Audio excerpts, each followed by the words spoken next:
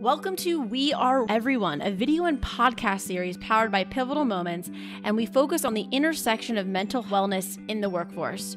We bring together young professionals and mindful executive mentors to bridge the generational gap and bring to the surface conversations about the importance of mental wellness and how to overcome career tradition challenges. Mental wellness is paramount. Join us. Welcome to Mental Recess. I am your host, Jenn Sherman, and we have a very special guest today. We have Katie, or I guess we could also say Dr. Katie Krothapalli. She is the Director of Healthcare Education at Edcetera. And I guess, I always love to have our guests kind of introduce themselves, give us a bit about your background and how you discovered your passion. Well, I will also kind of tee up that we'll be talking about the veterinary field and mental health today and education, just as a little teaser. But Katie, welcome. Thank you so much. I'm really glad to be here. So a little bit about me. I'm from Montgomery, Alabama originally, and I'm one of those kids that kind of grew up loving animals. And as an introvert, I tended to just spend a lot of my time with my pets growing up. And so I knew really early on I wanted to be a vet. And around 16 years old, I started working in clinics and getting a taste of the field and decided that's what I wanted to do. So I went to Auburn University and I worked as a student worker when I was there while I was getting through vet school. And then I did small animal practice for about 9 years before trying poultry for a year, which was super fun and definitely not something I ever expected to be doing. But unfortunately, I developed some allergies to cats and horses and needed to shift to something different. And fate just kind of worked in my benefit and connected me with Edcetera with this position, which started out as a veterinary education director position. And I got to step into vet prep and vet tech prep, which are some existing products that help students learn and get ready to pass their licensing exams. And after that, we ended up actually launching Vetcetera, which is a continuing education provider and community for veterinarians, technicians, all veterinary health professionals, really. And we also are trying to build out some of those community features, including supporting health and wellness in both the physical and mental aspects. Awesome. Well, I mean, not to be I guess in regards of developing an allergy later on, I guess that was a creative pivot that you had to make in that regard. How was that kind of in that transition? Oh, that was really difficult for me, actually. I probably waited later than I should to make the change. And I think part of that was that I just had this mental picture about what my life was supposed to be. And I had these goals. I'm a super goal-oriented person. So, I just had this plan for my life and how it was supposed to look. And when it got time to kind of admit that things weren't working well with how my plan was supposed to be, I had a bit of an identity crisis. My self-worth and vision was in being a clinician and treating pets and interacting with clients. And so having to let go of that and switch to something completely unknown to me was very scary. And I did have some trouble with it, but it ended up being a great thing. It was a hard change to make at the time and definitely not something I anticipated. I actually was allergic to animals when I was really little, like toddler. I was allergic to them and I'd grown out of it. So I thought I was in the clear, and I started noticing some symptoms coming back my last year of vet school and tried my best to manage it. But, it was just not something I ever even had pictured being a possibility when I was learning and planning to go to vet school. It wasn't even on my radar that they would come back at some point. And so it was just a major life change.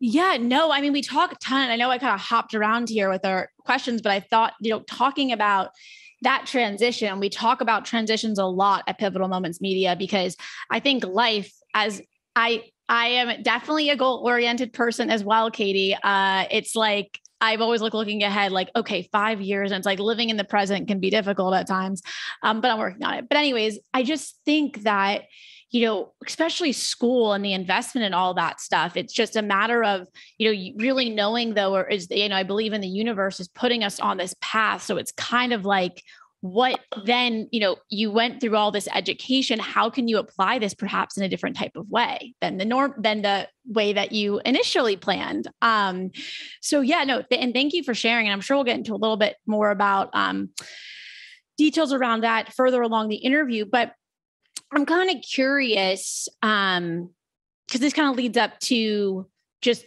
where you are now and all of that. But as you were pursuing your career, what challenges did you come across either personally or with practitioners that people don't necessarily consider when thinking about working in that field? Oh, there were a lot of challenges I wasn't really prepared for, which I just, and I don't know how you prepare someone. That's something I've pondered for a long time, is like, how do we adequately prepare students for all the things that they're going to face? And I think it's just really hard because when you're in school, most of us are type A perfectionists, goal-oriented people. We're introverted usually, not always. I mean, there are certainly exceptions, but just as a general rule. And so I think that it's just hard to step out of that and see what the other things might be that might come into play. So for example, like I worked in clinics since I was 16. So I thought I knew what that was like, right? Working as an assistant and, a kennel health person. But it changed completely when you're the person making the decisions and all of the pressure is on you as opposed to a veterinarian that you're working under. I think the pressures were definitely more than I anticipated in terms of feeling the need to be perfect, not having space to really learn and make normal human mistakes. And it was really hard to not beat myself up if I felt like things didn't go as planned or I could have done something better. So I think that I underestimated what that would be as far as an impact in the profession. I also definitely underestimated the impact of sort of the way the business is set up. Obviously, the veterinary clinic does run it as a business, and it's not like the human health care field where there is insurance in place that automatically pays the clinic or the hospital. And I definitely underestimated what those financial pressures would do both to me as a veterinarian and to pet owners and how they would respond to those financial pressures to us. And that comes in terms of owners lashing out, blaming the veterinarian for being in it for the money, just getting really upset and rightly so. But the interplay of that between veterinarian and owner was really hard to come to terms with and to get comfortable with. And certainly as vets, we get into this to help animals. We want to help all of them, but you also realize at some point that you literally can't. We can't pay for all the treatments that everyone can afford. We can't adopt the animals that can't get what they need. As a singular person, that's not something that we can do and have it be sustainable. So learning to create those boundaries and to understand that when someone is upset, either about finances or an outcome that is not what they wanted, that you have to not take that personally. Those are the types of challenges that I had a hard time with, and definitely underestimated the impact they would have on me on a daily basis. Yeah. And also I'm sure, and I don't know this because I did not go to veterinary school. I do know that it's very hard to get into. So congratulations on that. As a business owner, they don't teach you some of like the skills, right? I mean, and I didn't even go to business school, but I'm assuming that in veterinarian school, they didn't teach you the mental health aspect of it, right? It's more of like the practical applications. Right. Yeah. Which I think is getting a little bit better. It's been a slow change, but definitely when I was in school, it was much more focused on the medical aspect. So the science, the practical daily medical aspects. So we did not have much business management. We definitely didn't have, communication skills or stress management, how to prepare for burnout. Those types of things were not really addressed. We do see some movement there in that universities are starting to provide some counseling support, maybe some classes on that type of stuff. There are typically clubs that will have business management skills, but it is definitely something that's not super heavy in the curriculum as a standard. So you still might have to seek it out a little bit on your own, which is hard to do in vet school when you're crazy busy and stressed. Of course. I mean, it's like, it's kind of one of those things where, mental health is one thing you also focus on, where it's like, that's when you have a little more bandwidth to then look at like, oh, wait, I am not in a good space right now. So curious, because I kind of, doodling around here, and it just sounds to me like your path, now that I've heard about your path and transitions, like it makes so much sense to me of what your mission and purpose is, because it's like you are that example who's gone through, you've gone through being, or practicing, because you're always a veterinarian, practicing as a veterinarian, then facing personal challenges that you had to address that also affected your mental health. And then now being able to apply that to that field. I mean, that's really awesome and unique in that regard, because you can kind of see it from all sides. And I don't think sometimes, we did go when we went through the pandemic, really thinking about doctors, healthcare and stuff, but at the end of the day, particularly as a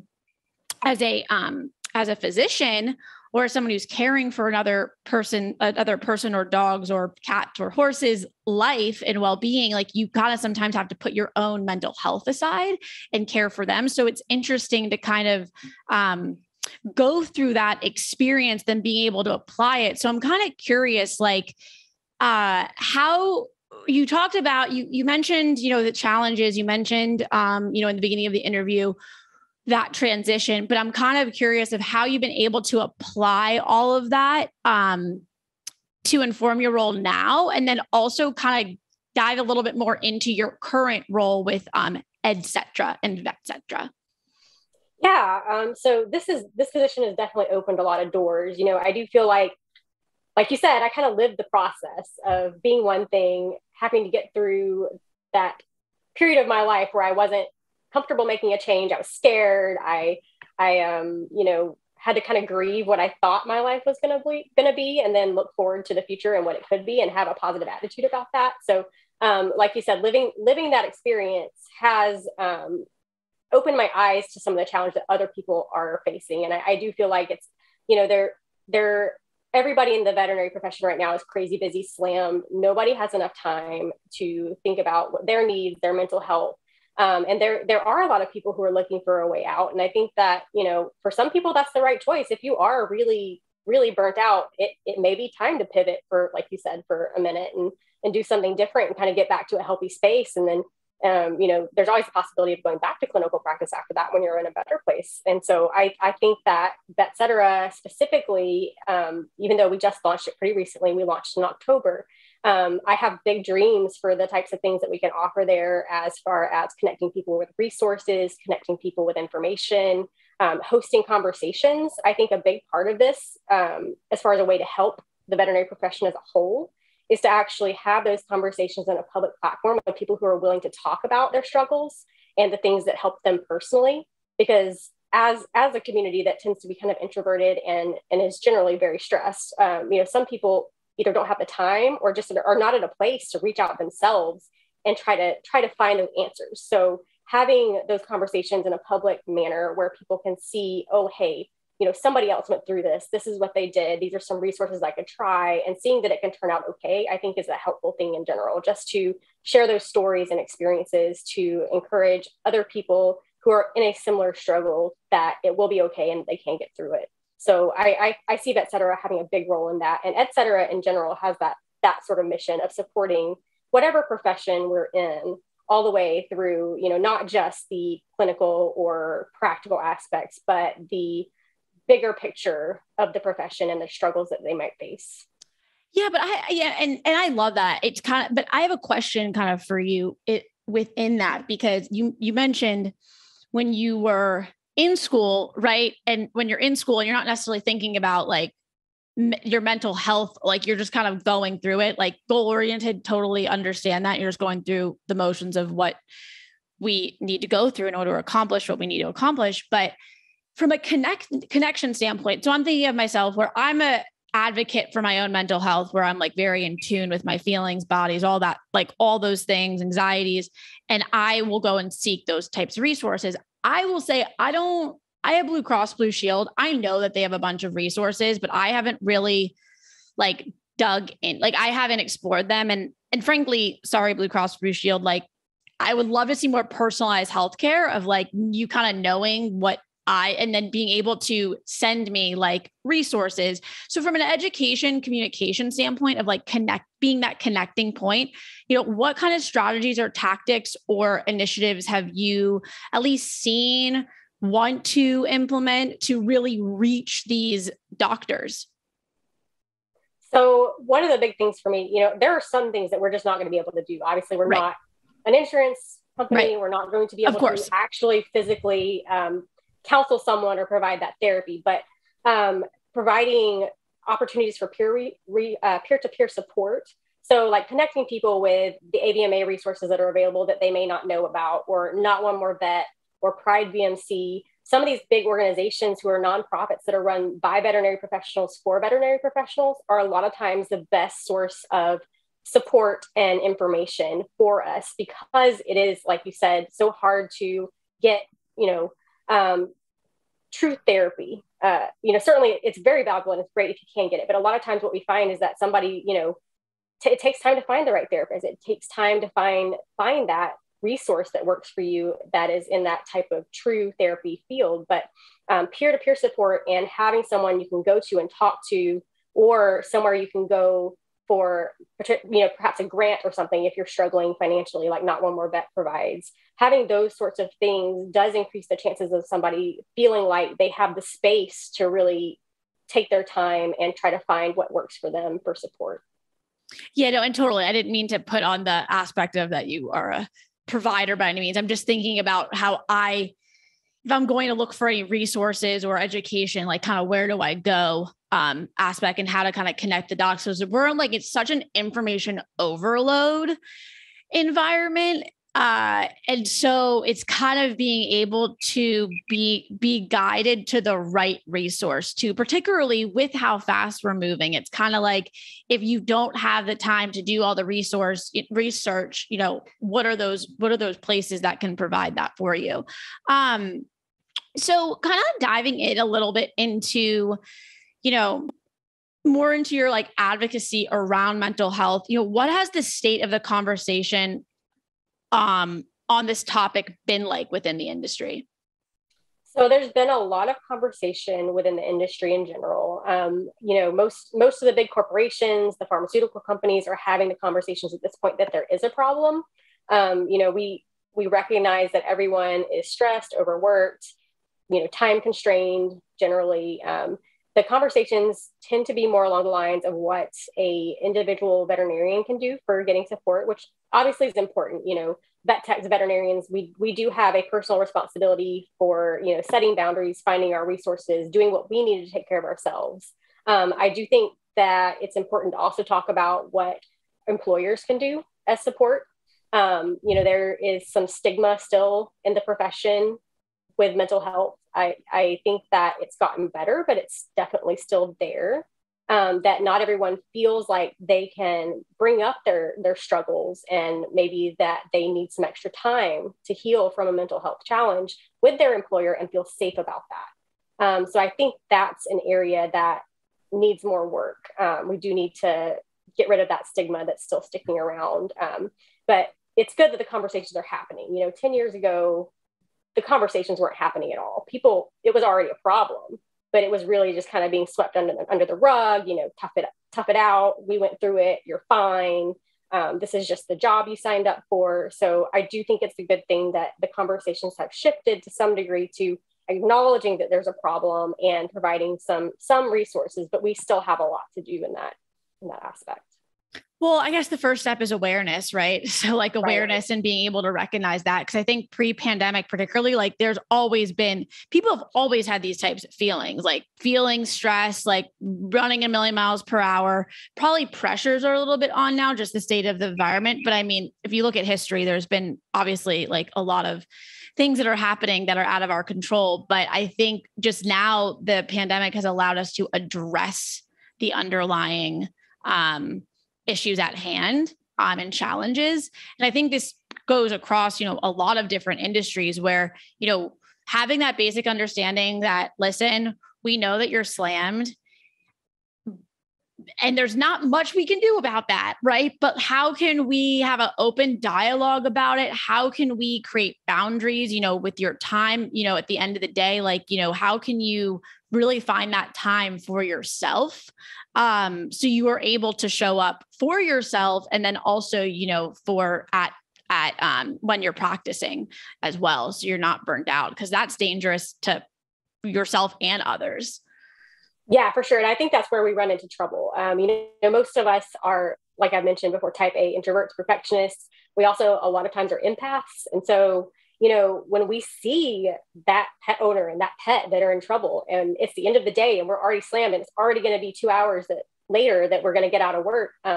When we see that, it's like, it's kind of a lose-lose situation for us, where if you draw the boundary, yeah, you have time for yourself, but then you take on the guilt and grief and, all of those feelings associated with not being able to help the pet. And then if you help the pet and you stay, you don't have time for yourself and you burn out. So it's kind of a catch-22 for us. And so it's something that we have to get comfortable with, is just that being uncomfortable and recognizing that even though it sucks, and it just does, it sucks. The profession can't survive if we do continue to just burn ourselves out by doing more and more and more. And, yes, it is horrible when a pet can't get help, but if we can't sustain ourselves in the profession in the long run, we're doing more harm. So that's definitely a thing that I think is a problem. Yeah. And I think the scale of healthcare is much smaller for the for animals. So it's not like we're at a huge hospital where there's, they're round the clock, it's really, if you have a smaller practice, it could be you and one other person. So it's not that it's like we're operating at a large scale hospital for these pets too. So that's even more pressure on the doctors. Well, we do have some large scale corporate hospitals, but the reality is that everybody's understaffed, even the large scale hospitals. So their employees are equally overworked. Mm-hmm. There definitely are more challenges for a rural single veterinarian practice or one or two veterinarian practice, but we are burning out at such a rate, and people are leaving the field at such a rate that almost no one can really hire the staffing that they need. Mm-hmm. So everyone is overworked, including those big 24-hour practices. Yeah. And I was not familiar. I'm not familiar as much with the field, so I did not realize that, but that in regards to larger, I always just know the small veterinary practices, and it's like where I grew up. So like, that's my familiarity, but and we're seeing that even so with across the, and I went to the dentist, and it's so hard to even just get a teeth cleaning. I mean, and then there's turnover, and we're experiencing the great resignation just across all industries because people are just burnt out. But I have this feeling that this was a burnout that was coming well before the pandemic, and now people are just cracking. Yeah, it definitely was. And I think veterinarians were hit harder than some others with the pandemic because everybody who stayed home got a pet. And my gosh. Yes. Everyone got pets. Yeah. And they were home with their pets. So they're seeing things that they may not have seen before. So everybody is going to the vet for everything. And so it definitely, took what was a normal stressor and times it by 10. So we definitely have been super heavily impacted. And for whatever reason, it's always been kind of a problem that, like you mentioned, human healthcare providers are equally overburdened. But for whatever reason, as a society, people are much more forgiving of them having boundaries and only seeing people during certain business hours and saying, no, we can't get you in today. And, with veterinarians, they tend to expect that you're going to do anything and everything because you love animals. And if, it's kind of it's a double standard a little bit. Yeah, it definitely is. And it's really not fair because, we are also humans, and we deserve to have quality of life. We deserve to take care of ourselves. We deserve to have families, and so it's like, we're doing our best. Most of us are doing better than our best. Like we're killing ourselves quite literally to provide pet care. And, it's just not sustainable. Yeah. And most likely too, with some of these incidents could occur when they find something's wrong. It's like when they're actually, 4:30 comes around, meeting's done,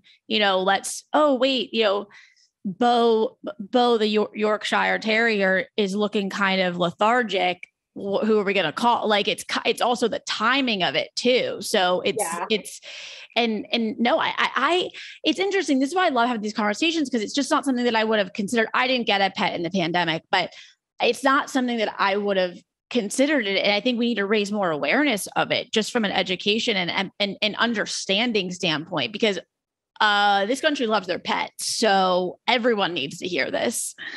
Yeah, for sure. And historically, the pandemic has brought out kind of the worst in everyone. It's just like, we're stressed, pet owners are stressed. And, it is something where we kind of just have to put our foot down and be like, this is a problem. And establish some boundaries and some set behaviors that we will or won't accept from people. Because I mean, we are doing the best we can, and that's all we can do. And raising awareness and encouraging, pet owners to, understand the stresses that we're going through and understand that we're doing our best is something that's super important, because it's just, it's got to get better. We can't make it if it doesn't. Yeah. And as an goal-oriented type A person, like even doing something that like doesn't, like for us, it fuels us to do those right things and to like accomplish, and serve in that regard.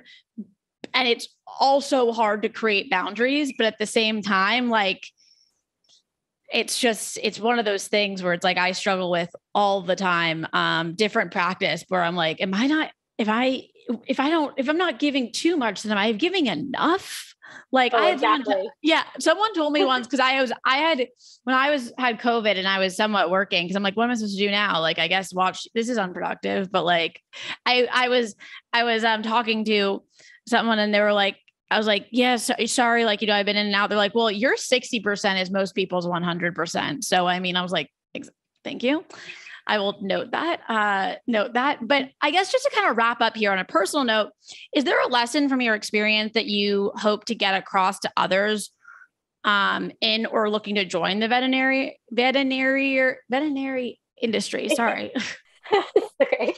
I think my biggest personal lessons were, to expect things to not be easy, obviously, which we kind of expect that, but you just don't fully grasp it as a student, what that means, that's going to be, you think once you get through vet school and you graduate and you get your license, it's going to be great. Like totally. Cause you're like, that was the hardest. Right. Yeah, right exactly. Right. It's just not the case. Like you're going to have a constant uphill battle, and be prepared for that. And then being flexible was a big one for me, and trying not to put myself in a box and get stuck where there weren't true boundaries. So, I think it's hard. Like I said, when I had to change kind of from a clinical to a non-clinical position, you can put yourself in a box and start thinking, oh no, I can't do that. This is what I've been doing. I don't know how I would do these skills. I don't know how I would learn this. I'm not qualified. It's really easy to get in your head and get stuck and think that you don't have options, but that's just not true. We are smart people. We can learn just about anything. And we've got a whole lot of scientific background. A lot of us have some educational experience if we've done any kind of internship or residency. So it's one of those things where learning to be flexible, go with the flow, take opportunities, and be positive about that is a big deal. There are options. We can do a lot with our degrees, even though it's real easy to think that you can't and get stuck. There's lots of opportunities. I think that's a great piece of advice. Because I even think about, my sister-in-law, she went to dental school. She's a dentist, and kind of thinking about like, if you always want to practice dentistry, or if you want to maybe like turn that into some kind of consulting, there's so much technology being done in the field. Like there are other options, but I think particularly in the medical field, you're just so taught like that set of skills that you're like, this is what defines me, where it's like, actually like, let's think, how can we think outside the box here? And then, use that education to make a different type of impact. So I think that's really, really good advice. And then one last question is, first off, how would you define mental fitness? And how do you think that practice can apply to the veterinary mental health conversation? And then how do you personally flex your mental fitness muscle?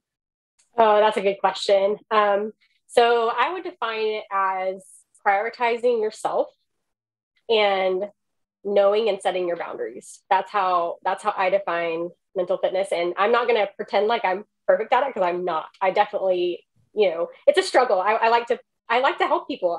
I like to get things done. So I'm not perfect at it. But one of the ways that I do it is I do try every day to set down time to, either get outside and take a walk or spend some time with my dogs. Like I've been landscaping a lot recently, because there's certain things that I wanted. Like I wanted a koi pond. So I decided, hey, I'm going to build a koi pond. So I try to set time for some of those things that I know are important to me, and make sure that I hold myself accountable to those things. And then making sure that I have boundaries with everyone. And that's not just in my professional life, that's with friends and family as well. I have to know what those boundaries are, and hold them firm and recognize that if somebody, doesn't like my boundary and maybe they get upset, that that's not my fault, that I am okay and doing the right thing by setting those boundaries for myself. No, trust me, Katie, I think boundaries is my middle name. So I mean, that I'm working on. I mean, it's Rachel, but boundaries is my second middle name because I think, especially as an empath, and of course, having that attitude, type A, trying to, I hate the word people pleaser, but just in regards to just making sure that everything's just like calm, cool, collected. Mm-hmm. Boundaries are different. Boundaries are boundaries are uncomfortable because that means that maybe another person on the other end is not happy with that decision. But at the end of the day, I'm sorry, who cares? Like, that's not like, protect yourself. You know what I'm saying? Yeah. Like the people who do understand are the people you want in your circle anyways. So, exactly. And I think that was a big learning curve too, was, recognizing that anybody who's having a fit because I didn't do a thing for them that, they expected that I told them I just couldn't do, those aren't the people I need to keep in my space. At least not in my close space. Yeah. That I need to have the people around me who are supportive and understand if I need time to myself or whatever. Yeah. No, cool. Well, this has been great. Is there anything else that you want to leave with us before we wrap up our interview today? Not really. I think this has been great. I love these conversations. I hope everyone will come see us on Vetcetera and that we can keep these conversations going in a public place and just continue to do our best to help each other and get the profession to where it needs to be. Awesome. Well, thank you so much. I'm your host, Jenn Sherman of Mental Recess. We have an amazing, amazing guest today. I'm just going to go back to Dr. Katie Krothapalli. My dyslexia is going in now. She's the director of healthcare education at Edcetera, and then we have Vetcetera. Thank you so much for joining us, Katie, and we will catch you next time. Yeah, no, thank you. This has been great. Thank you for tuning into another episode of We Are Everyone. You can subscribe to We Are Everyone on iTunes, Spotify, YouTube, and also be sure to visit www.pivotalmoments.org to learn more about the organization. And we also want to hear what mental wellness means to you. So you can follow us on social media, submit your video, and we will catch you next time. Thank you so much.